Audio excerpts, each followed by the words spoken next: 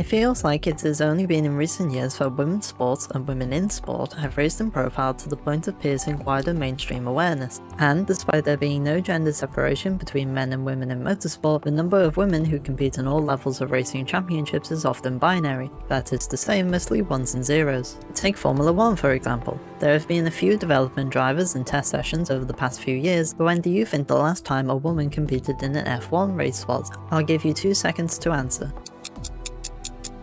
Wrong, unless you said 1976, in which case you're right, have a biscuit. To alleviate this drought of female drivers, F1 has recently launched the F1 Academy, a support series to F1 to highlight talented prospective women drivers, allowing them to show their skills without having to provide self-financial backing, with the goal of progressing to Formula 3, Formula 2 and eventually Formula 1. The FIA, the equivalent to FIFA for motorsport, does run the Girls in Cart scheme to get more girls in at the grassroots level, but for drivers, a critical limiting factor in progressing through motorsport is that it's expensive, and if you don't have money, it's hard to move up. Women face additional difficulties in raising funds and being taken seriously, making it even more difficult to move up. This is the first time Formula 1 and the FIA have attempted to foster women's talent, and is no doubt supported by F1's increasing global presence and viewership by women, estimated to be about 30% overall and still growing. It marks a major shift from the previous views of women in Formula 1, with former F1 boss Bernie Ecclestone suggesting that women should stay at home all day. F1 has also phased out the use of grid girls, although some countries didn't get the memo. I can understand why they got rid of them, but I would also like to see grid guys, fast femboys and Formula No-1 binaries. Formula 1 is still attempting to have its cake and eat it, by promoting women's inclusion and progression, yet still continue to race in places like the UAE, Qatar, Bahrain and Saudi Arabia, all countries known for their restrictive laws on women's rights. Also, considering the series is called F1 Academy, you'd think it would be paired up with a good amount of F1 races, but nope. Of the 7-round calendar, only 1 race is paired to F1, the final round in the United States. Compare this with Formula 2 and Formula 3, where every round they contest is paired with an F1 race. In the latest season of Drive to Survive, the documentary series that peels back the curtain to look at what happens behind closed garage doors, guess what percentage of dialogue was done by women? 20%? 10%? 5%? Nope, 1.5% is the right answer. Analysing the runtime of the show means that women speak for a collective total of 43 plus 31, divided by 8, carry the 2, about 6 minutes overall, and Red Bull boss Christian Horner has previously said that women were becoming more interested in Formula 1 because the drivers are good looking, but he seems to misunderstand that the interesting part of F1 is when you can't see the drivers' faces, you know, the racing bit. The F1 Academy arose from the collapse of the W Series, which originally attempted to fill in a similar role, with women chosen on merit and ability rather than individual financial backing. The W Series did field a good number of talented women, but there seemed to be little progression to further series, resulting in a core, constant collection of drivers appearing in multiple seasons. Due to financial problems, the series collapsed in late 2022 after just 3 seasons.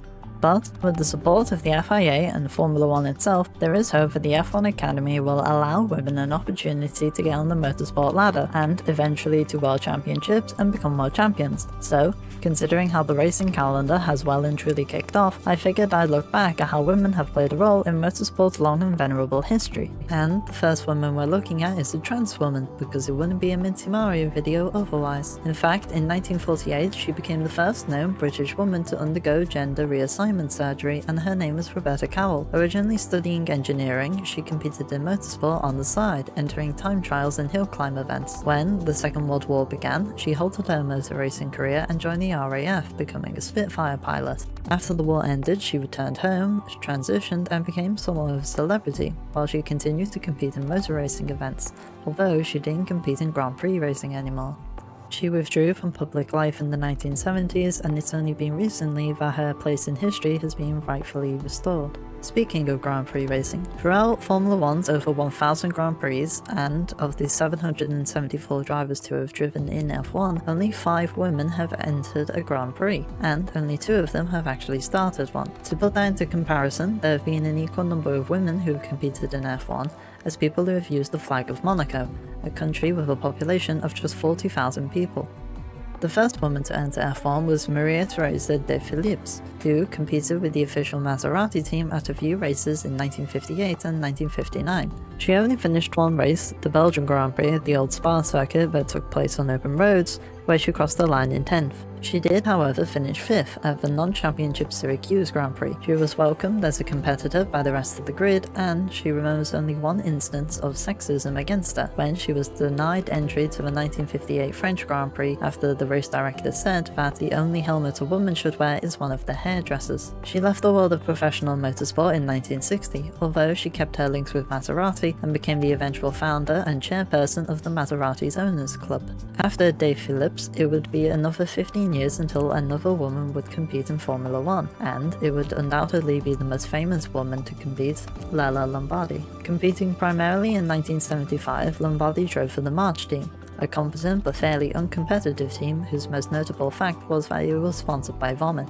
She has the most starts for any woman in F1 with 12, and is the only woman to have scored points in a World Championship Grand Prix. At the 1975 Spanish Grand Prix, in a race full of retirements and accidents, Lombardi kept her cool, starting from 24th and finishing 6th, scoring one whole championship point.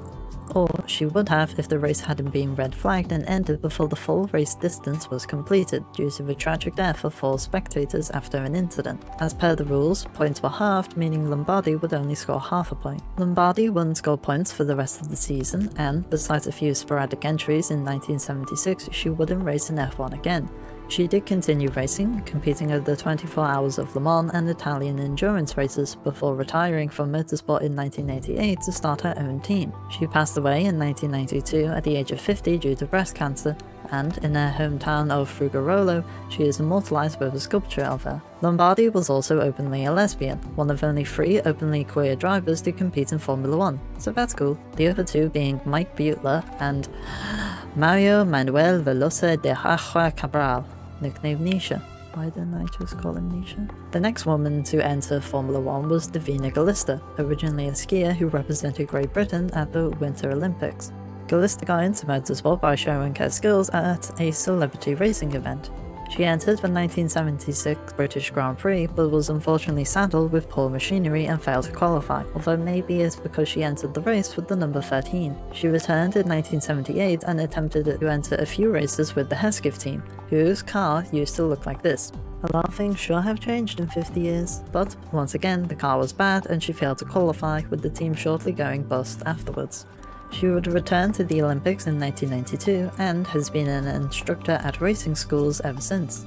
After Gallista, the next woman to compete was South African Desiree Wilson, who entered the 1980 British Grand Prix, where she failed to qualify because she was saddled with poor machinery. She did qualify for her home Grand Prix in 1981 with Tyrrell, but this was a non-championship race. She did run as high as 6th before a gearbox problem forced her to spin out. She does notably have a grandstand named after her at the Brands Hatch circuit in Great Britain. Why, you ask? Because she won and is so far the only woman to win a Formula 1 race. I put Formula 1 in air quotes because it was a British Formula 1 race and not a World Championship Formula 1 race. The British Formula 1 Championship was a short-lived series that mostly used older cars from a few seasons before on British tracks, the results of which aren't included in the World Championship history books. The most recent woman to enter a Grand Prix was Giovanna Amati in 1992, while driving for the Brabham team. She, and say it with me now, failed to qualify because the car was terrible. She was dropped after just 3 races, with her replacement, future world champion Damon Hill, only being able to qualify twice out of 8 attempts before the team went bust. And those are the 5 women who have entered the Formula 1 World Championship. Not full of trophies and success, but F1 is a challenging sport to break into and succeed in when you have all the advantages in the world, like the backing of a wealthy family, the backing of a giant company, or even the backing of an entire country, and sometimes all 3 of them aren't even enough. Unfortunately, the overall inclusion of Formula 1 in F1 teams is also lacking. An article by Hazel Southwell found that the percentage of women trackside was only around 10%, although there have been a few prominent women in the paddock over the past few years. Manisha Kaltenborn and Claire Williams served as team leaders of Sauber and Williams respectively. Hannah Schmidt is currently Red Bull's chief strategist since 2021. And during her time in this role, Red Bull has won 3 World Championships and has won over 50% of all F1 races held. Fitness trainer Angela Cullen has worked alongside Lewis Hamilton for 7 seasons, during which Hamilton has gone on to achieve unprecedented success. the past 2 years notwithstanding. Hamilton has said that she is one of the greatest things to happen to him, and that she is the hardest working individual he knows. And women have been featured more and more as part of broadcast teams, with the likes of Jenny Gow, Lee McKenzie, Susie Perry and Naomi Shreve having all been involved in broadcast teams for BBC, Channel 4 and Sky Sports. But Formula 1 isn't the be-all and end-all of motorsport, and women have found far more success out of it than in it.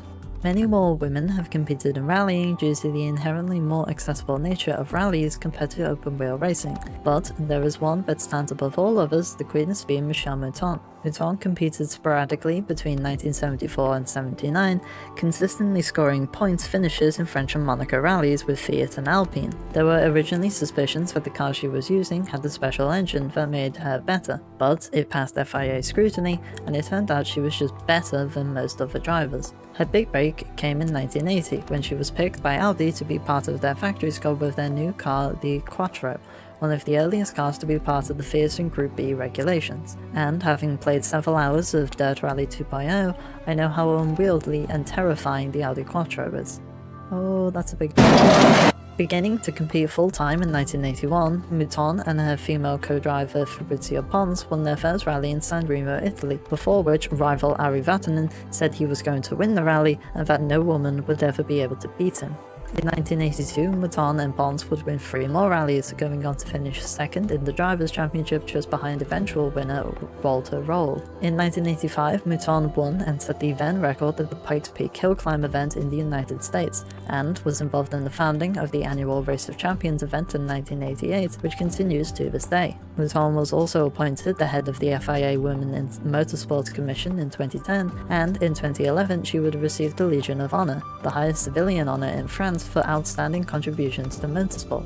Her bravery and her achievements were so great that F1 legends Sterling Moss referred to her as one of the best, and F1 triple world champion Niki Lauda would refer to her as a superwoman.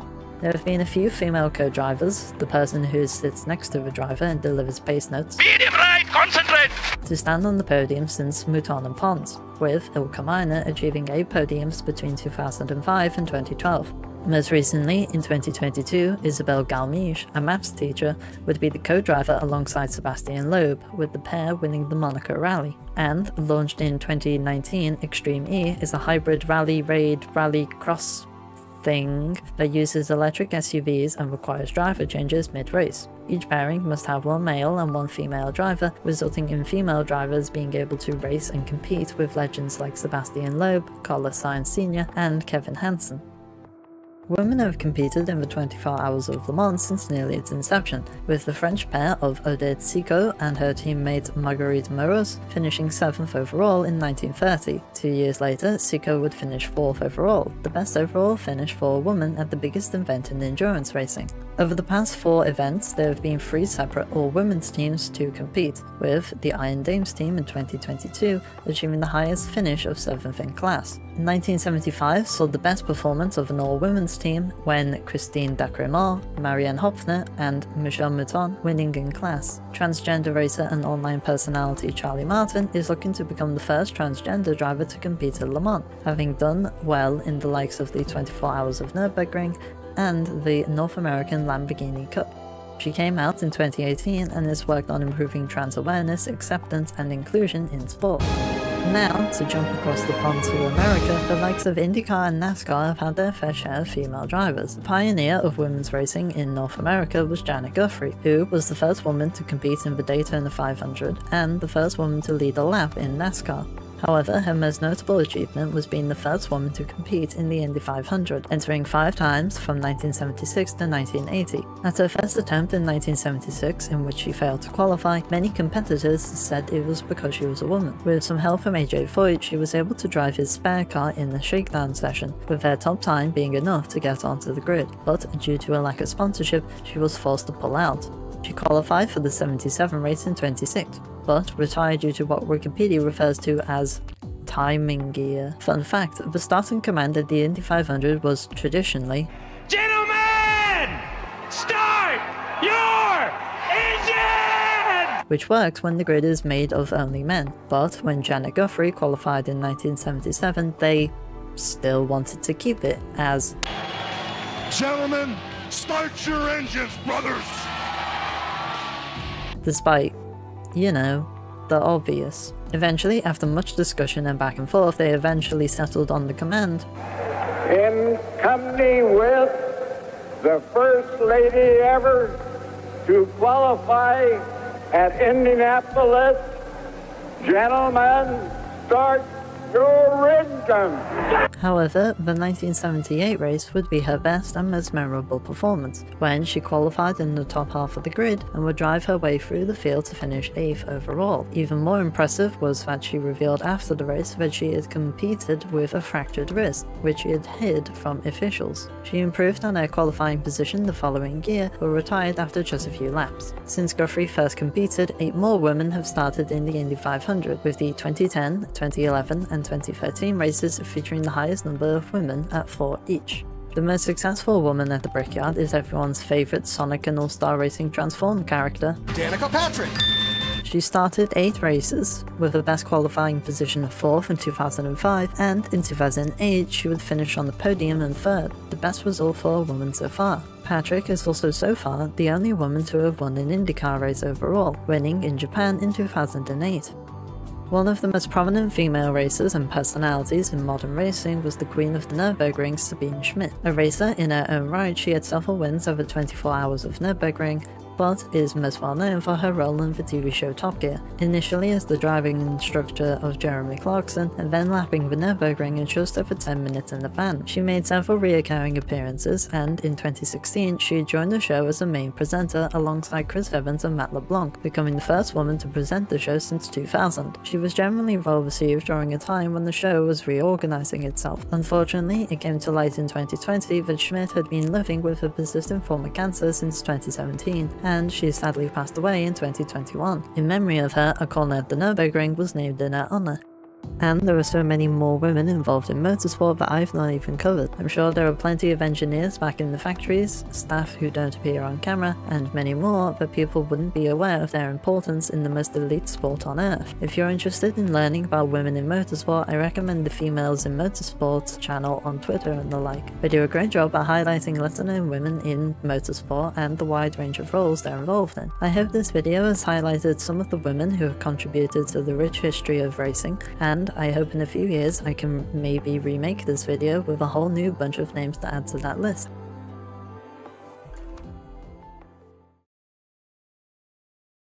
Hi, thanks for watching the video. Since the F1 season just started, it seemed like it would be a fun video to make. I'd like to thank the following Patreon for their support. Jesse. If you'd like to support me for future videos, check out my Patreon at Minty_Nari. I also have a Twitter where you can talk to me about games, racing, anything really. And until next time, stay fresh.